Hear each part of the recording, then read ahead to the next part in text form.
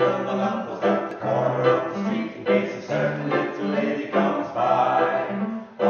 never talk to me, Terry. You never tell me anything. I'll tell you all you need to know. Yeah, but you don't say the things I need to hear, though, do you?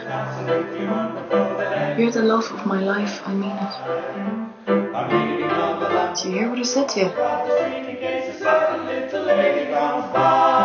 You treat me so cruel sometimes, Terry. You really do. Ah, Jesus, Nuala, stop, will you? Don't start. What's that supposed to mean? What's it supposed to mean? In all the time that you've been coming over here, did you ever hear me say that word? What word? You know what word? Love? Yeah. Did you ever hear me say it? Did you ever hear me mention it? Hint it even? You didn't, did you? Oh, no, right. I mean, you can say it all you want. It's your prerogative. Maybe it makes you feel good or something, I don't know. Maybe you need to find justification for all of this, but I don't, you see. I say it because it's true. No, you say it because you want to hear the words reverberating back to you.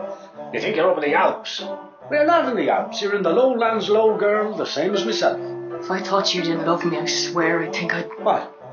I don't know. I'd throw myself off the bridge or something. Would you hear that? That's the very sort of thing now that... What I should do? I ought to give you a backhander for that. That's what I should do. I need to know what she looks like. What?